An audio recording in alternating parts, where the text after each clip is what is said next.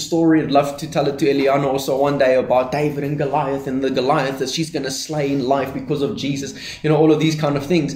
But David understood something about the heart of God. The word says, this is in the Old Testament, the Old Covenant, right? And it says that David was a man who was after God's heart. God meant everything to David. To David, God was his inheritance. God was his treasure. It was his privilege. He was so honored to be able to have God within his life. And he writes these words. He says, verse 1, this is the NIV translation. It says, the Lord, key word over there, the Lord is my light and my salvation. Whom shall I fear?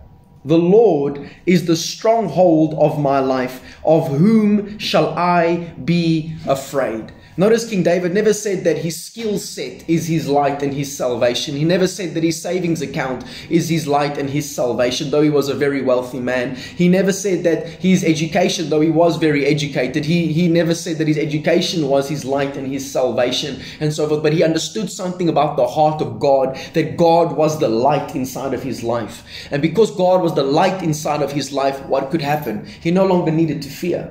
He no longer needed to operate from a place of fear. Though fear came at him, he wasn't controlled by that fear, right? And we see a great example of this in a way greater level in the New Testament with the Lord Jesus Christ, where so often again he's walking with these 12 guys whom he's chosen to be his disciples, his students, the people that are learning from him, the very people that are going to be the pillars, the side pillars of his church, of his organization, of his company, if I could use that word, of his global family that's going to initiate change into the world, the very change that God the Father had predestined for all humanity to walk in. Right? And you see Jesus walking with these 12 guys, Jesus himself not being overcome by fear, but he sees his disciples getting overcome by fear. And he says something to them very interesting. He says, "Oh, you of little faith, why did you doubt?"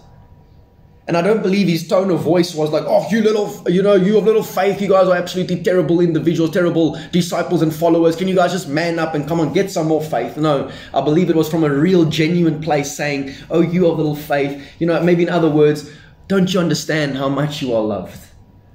Don't you see how much you are loved? Because I've taken you out of this. There's a track record of my deliverance over your life, and yet you still are doubting. Oh, you of little faith, why are you doubting?